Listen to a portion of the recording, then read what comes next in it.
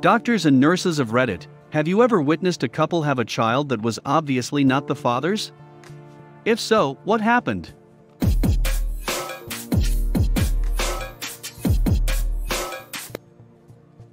My brother was doing his OBGYN rotation. His story is that in the first birth he assisted the woman had her husband leave the room. Seems odd these days, but he had the husband step out for the comfort of the patient. The baby is delivered and the color was not even close. Lily white parents and very black baby. She wants him to stay to talk to her husband who is about to come back, and he bails on the whole situation. She was playing the odds all the way to the end. My son came out and looked really tan. My ex-girlfriend and I are pretty white. I thought for a second she cheated on me. We are now separated for different reasons unrelated to our child. And he is pasty white as hell. Got one heck of a suntan in the uterus though. Both my sons came out with barrel chests, red hair, and huge hands and feet. So they look exactly like me. My wife looks at them all loopy on drugs and says that's not my kid. The whole room went silent for a minute and then we bust out laughing. My wife has a wicked sense of humor. This might be the most wholesome post in this thread. I am seriously considering stopping reading while I'm ahead. My husband and I were visiting our friends who just had a baby. We are the godparents, and we were standing in the hallway talking to both sets of grandparents. Well, apparently the hospital has a rule that only 5 visitors may be present in the hallway, but the security guard had let all 6 of us in for some reason, and we didn't realize it. This nasty nurse comes up to us, notes that there are 6 of us, tells us someone will have to leave immediately, and then turns to my husband and says, "Oh, are you the daddy?" Without missing a beat he says, "That's what we're all trying to figure out here." She gets a look of horror on her face and backs away. They couldn't stop laughing. It was their first grandson and all of the nurses were amazing, except for this one who was determined to make it into a miserable experience by wielding her power at every turn. They loved it. Worked in the Army hospital on Ft. Lewis. A woman came in for belly pain, and we found out and told her she was 10 weeks pregnant. The husband at the bedside started laughing, grabbed his coat, and left the room explaining to us that he had been in Afghanistan until 3 weeks prior. He looked back at her and just said, "Well, that's that Brittany." I always liked how classily he left her while she just silently stared off into space. When my son was born they took my blood and his for a paternity test. My wife flipped. The nurse explained that if my son came back not mine they would have to ship her off to a local civilian hospital per whatever regulation they had to follow, Army hospital. She still talks about it to this day. I had a vasectomy. While chatting with the doctor, he told me about another patient. This guy had 3 kids and came in for the snip because he and his wife decided they were done having children. The doc opened up his sack and found nothing to snip. This guy was born without the ability to have any children. The poor doctor had to explain to him what happened. Imagine finding that out that way.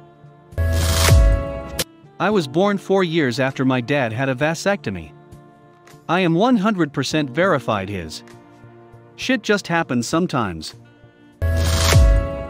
One of my favorite cousins just did 23, and me with her dad, and discovered that they were not biologically related at all. This is especially horrible because my aunt, her mother, is one of the most ridiculously zealous and judgmental people I have ever met. She screams at the baby cousins when they don't behave perfectly. She literally threw a pocket Bible at a woman in a grocery store after the woman was on the phone and said shit or something, and she likes to send me unsolicited long letters about God's plan for my life. Surprisingly, her husband is the most fun and laid-back person I've ever met. He did not deserve this or her. I learned about heteropaternal superfecundation from a friend of mine. She is a 5 feet 0 inches blonde white girl introducing me to her 6 feet 5 inches black twin. Surprises for everyone that day. That's the term for the twins in my elementary school. They were born the same day, as twins, and raised as brothers, but one was black as night and the other white with blonde hair. Not in the hospital, but a friend and his GF were on again/off again, and she got pregnant. She swears it's his, he wants a paternity test. He moves in with her and her mom, she has the baby, take the test. Test is taking a while to come back, him and his family are over the moon with the baby, kinda forget about it. Mentions it to GF's mom one day and she says, oh yeah, she didn't tell you? Came back a while ago, totally your baby. Awesome, all is well. A few months later they're moving out, and he finds the test in a box, not his baby. ETA he left, tried to stay in the baby's life but she wouldn't let him. Oh man, I'm so late to this thread. I used to work in the newborn nursery at a hospital. We got the babies right from delivery, cleaned them up, footprint them, checked vitals, etc. Dads usually came in with the newborns. This dad comes in with this baby. Dad is white, mom is white, baby is very obviously not white. The dad was very quiet standing next to this baby, watching us clean it up.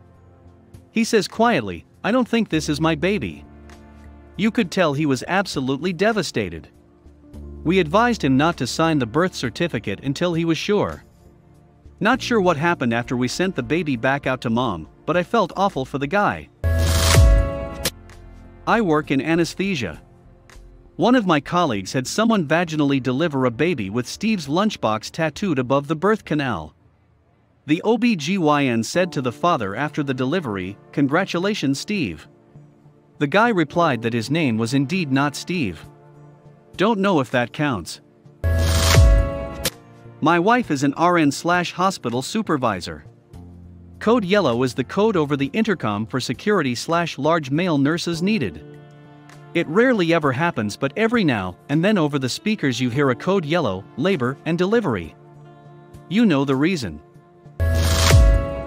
When my sister had a baby, my mother jumped in the way of the guys transferring the baby to NICU and wouldn't let them move.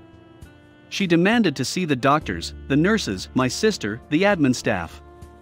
My plan was to lie to both sides of the family about my due date and be home with the baby before they knew. My grandmother was a nurse. Once she was assisting with delivering a baby, and the ostensible father commented that the child looked good for a premature baby. Without thinking, my grandmother told the truth. That baby is not premature. So I guess I know where I get my social obliviousness from.